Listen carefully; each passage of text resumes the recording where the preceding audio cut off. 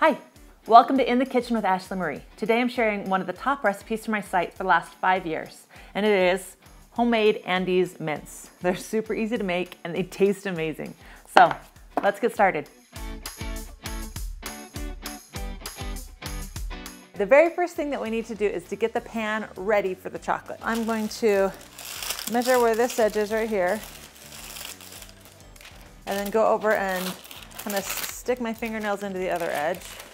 And then you can either rip it or cut it or leave it folded. We want to leave both ends there so we can have something to grab and pull up with. There's 2 ways you can melt the chocolate to make these homemade Andes mints. You can either put all 3, the layers, the 10 ounces of chocolate, 10 ounces of the green, 10 ounces of the chocolate again, in separate bowls and put them in your oven and cook them on low. And then it gets this nice, even heat to it. That's actually a really great way to go. But I have a microwave with a melt chocolate button and I love it.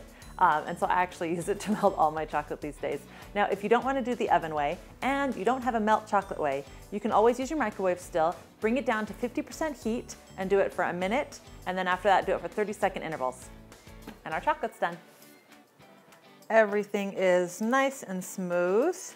Now, to get our parchment paper to stick to our pan, I'm just gonna actually take a little bit of this chocolate, not much, and just dab it into each corner.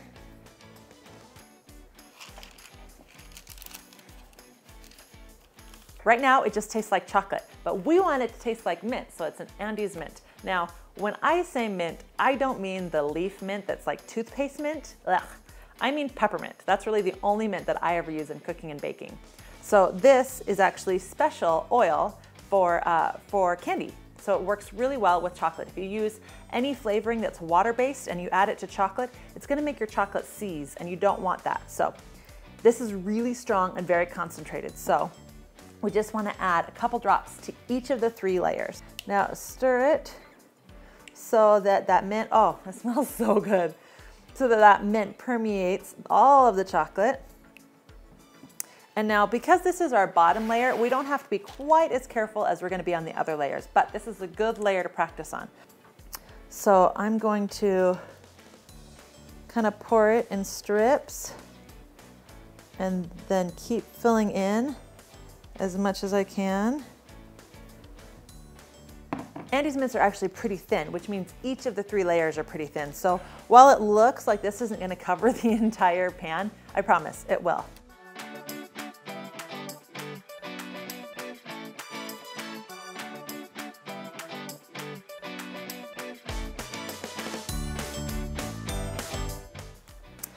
Now, it's still not perfectly smooth. We got a lot of lines in it, but the chocolate is still warm, so we can work with that. So this is gonna be really loud, but what we're gonna do is shake the pan, and that's gonna kind of help it settle.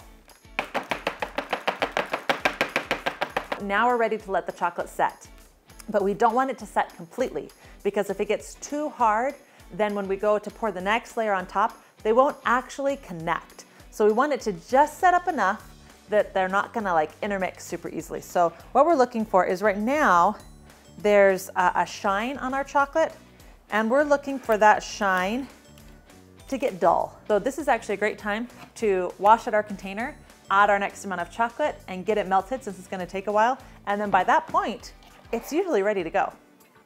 All right, now notice I'm holding the jar, the glass measuring jar, really close, because what I don't want to do is like have this chocolate drop from a far distance and kind of hit it with some force and melt into it a little bit. We really just kind of want it to sit on top. Right there, I dipped into that chocolate. This green is warm and it's melting that chocolate layer underneath. So we want to be a really light touch and really smooth as you go back and forth. So don't feel like you need to rush. Take your time. It's not perfect, it's kind of bumpy, but we're gonna shake it down again.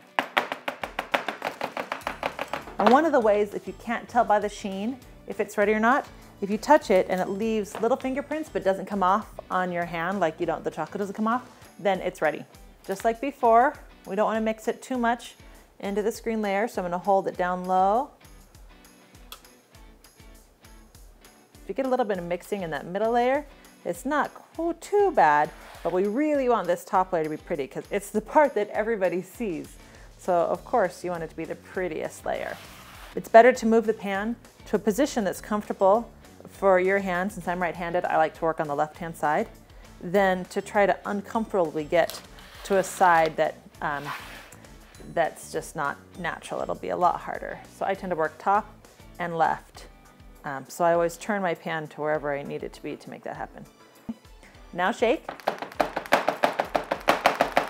We're gonna let this set a little bit more than we did before. Not only do we want it to go dull, but we also want to take it a little bit past dull so that we can cut it without it still being soft anywhere, because we don't want to cut and have there still be any warm chocolate at all.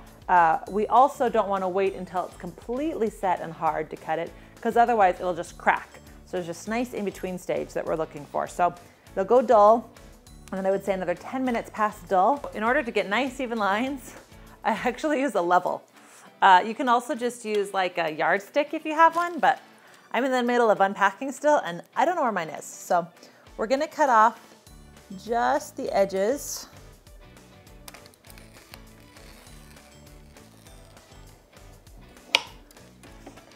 One, because their edges are a little bit rounded, and two, to give, so we have nice sharp corners to our Andes Mints squares or rectangles or whatever shape you're cutting.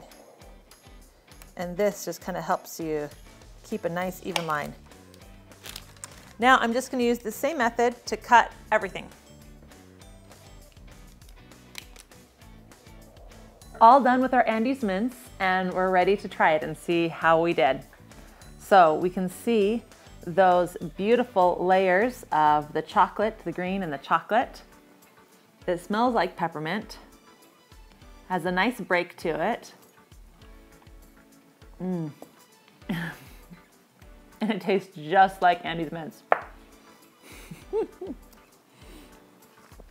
It really is so good. It's such a great treat. It's no wonder that it's one of my most popular recipes. Are you guys ready to try them? Yes, we are. All right. We are. Great, grab one. All right, what do you think, baby boy? It looks awesome. It's awesome? Good. All right, can you talk yet? No? All right, maybe next time just take a bite, not a whole mouthful. Don't forget to subscribe. I have a lot of fabulous recipes coming up. And leave a comment if you have a recipe, a cake, or tutorial you want to see me do.